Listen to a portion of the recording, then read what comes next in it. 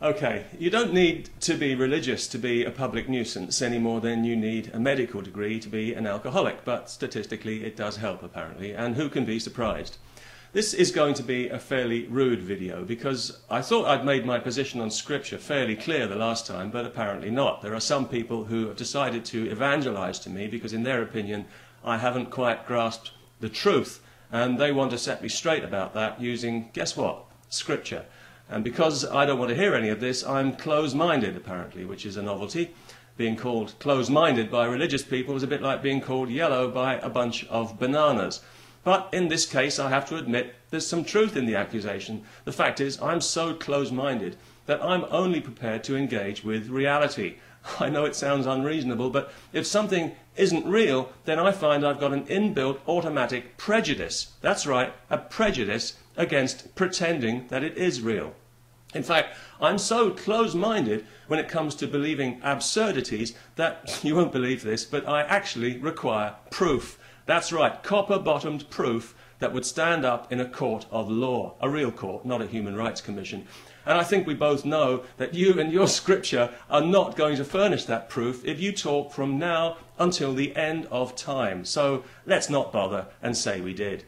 Because you'd be far better employed reflecting on the fact that your deeply held beliefs are really nothing more than an accident of birth. The parents that you happen to be born to and the stuff they happened to believe in is now doubtless what you believe in. Had you been born elsewhere, you'd believe other stuff, and this stuff you would consider heretical and false. Yet in both cases, yours would be the only true religion. How are you not embarrassed? So no, thank you. I don't want to hear about your beliefs, and I don't give a damn what your Scriptures have to say about anything. Sorry to be so close-minded, but I'm going to spell it out for you now as clearly as I can, just to avoid any future misunderstandings. I don't care if you've got a written formula for converting lead into gold. Keep it to yourself. Evangelizing to people who don't want to hear it is such a tasteless thing to do. It's like exposing yourself in public. Whatever happened to good manners? It's not as if we don't even know the pitch. God knows we've heard it thousands and thousands of times, and it doesn't get any more convincing in the telling, but that doesn't seem to register with you, does it? If somebody tried to sell me a car and I decided it wasn't for me, I wouldn't expect that person to return the following day and try to sell it to me again, especially if it was an invisible car. If they did, they would be dismissed in very short order and they would not be given any respect. Because, you see, I'm not in the market for a car, any car. I've decided to walk.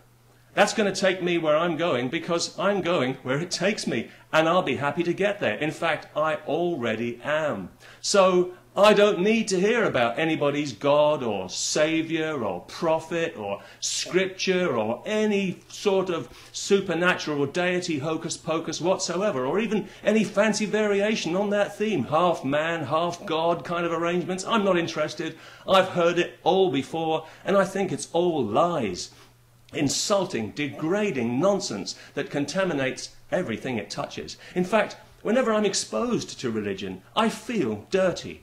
I feel contaminated by the vileness of the mealy-mouthed platitudes that pass for wisdom, the naked money-grubbing, the controlling rhetoric devoid of any humanity or compassion. Are you kidding me? The supercilious hectoring tone, the constant intrusive demands for privilege, and the absolutely unforgivable violation of the minds of young children. And I think those people who make a profession of religion are the scum of the earth. And I think that if Jesus turned up tomorrow, he would agree with me. So, let's hope he does.